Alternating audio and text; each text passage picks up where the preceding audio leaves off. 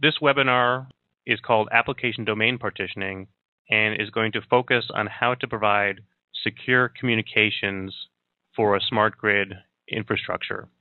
This webinar is going to talk about how a converged multi-tier communications infrastructure can be segmented into multiple virtual domains to provide applications, each with their own security levels and quality of service performance to ensure end-to-end security and traffic performance across this network. Before we start talking about application domain partitioning, I'd like to start off by talking about the general needs for a communications infrastructure. Two-way communications enables utilities to monitor and control the electric grid, and integrated communications is required to enable smart grid applications. Integration ties together the various components of the grid to provide utilities with the data necessary to provide automation and ensure quality. The term smart grid, unfortunately, could mean many different definitions depending on who you're talking to. For most people, smart grid refers to more than just automated meter reading. And this slide is designed to go through the various different definitions of smart grid. On the left, you're going to see AMR, which stands for automated meter reading, which has been around for 2 decades and provides a way to automate a once manual process of reading meters. It has tangible benefits and has a proven financial return.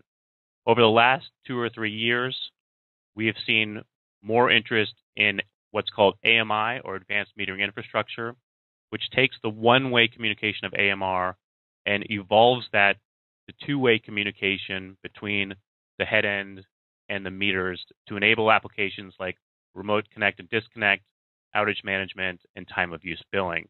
But AMI on its own doesn't get to the full vision of a smart grid communications network, which is described on the right.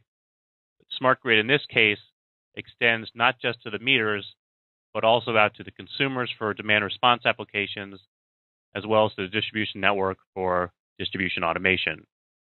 Realizing the smart grid requires not only two-way communication, but also high bandwidth and low latency throughout the network in order to integrate communications across a converged network.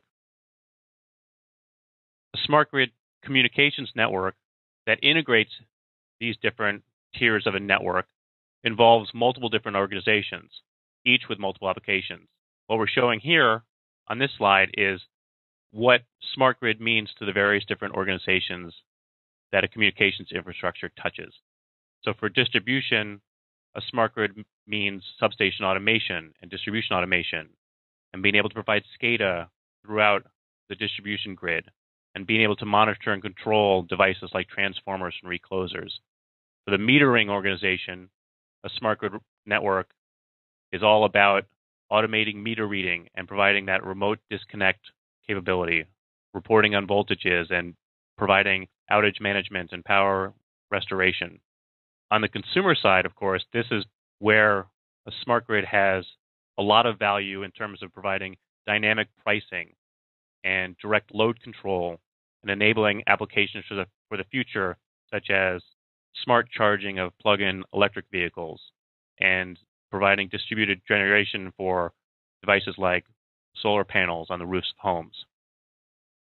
This converged network with multiple different organizations ends up into multiple different distinct communication tiers. So when we talk about consumer networking, we focus on what's called a home area network.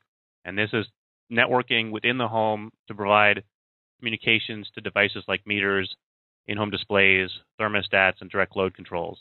Neighborhood area network provides the communication between meters to automate the meter reading applications and enable advanced metering applications.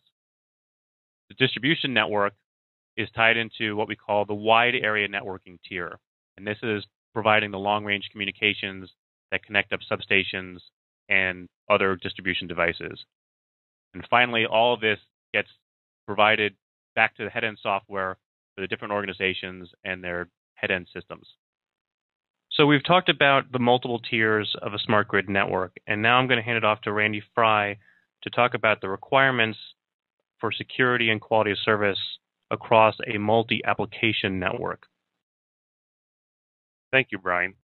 One basic requirement of a multi-application network is there must be sufficient capacity for all of the traffic from all the applications, and the network must have latency low enough for the most latency-sensitive application.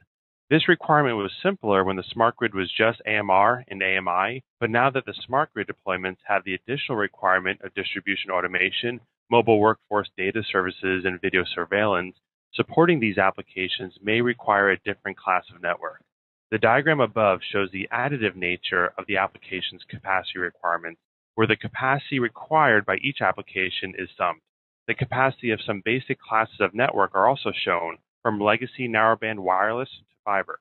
Latency requirements are not additive, however, and the network must provide latency low enough for the most latency-sensitive application.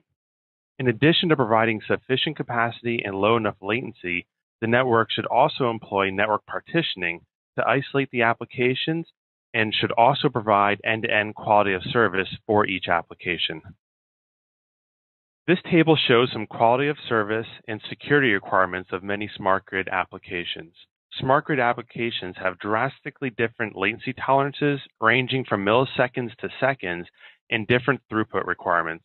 Applications like protective relaying may require latencies down in the tens of milliseconds, while firmware downloads can often tolerate high latencies. And while security is obviously an important part of all smart grid applications, different applications may have different security requirements. For instance, privacy and authentication is critical for meter reading, while recloser control absolutely needs strong access control. And users of different applications may even desire different security and authorization systems. The details of the different applications' requirements won't be described here in detail, though. The main point is that different applications have drastically different requirements of the underlying network. This diagram shows some potential issues with running different applications over a common network.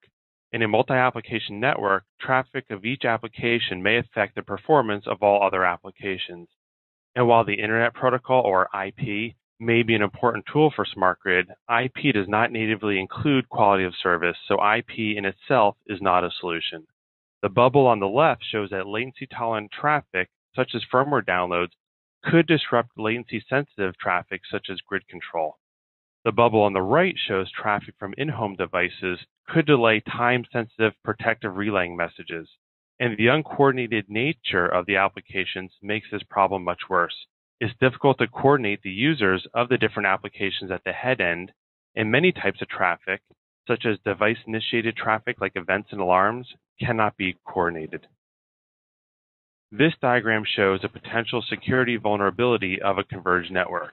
In this scenario, an internal user of one application may be able to access devices of other applications.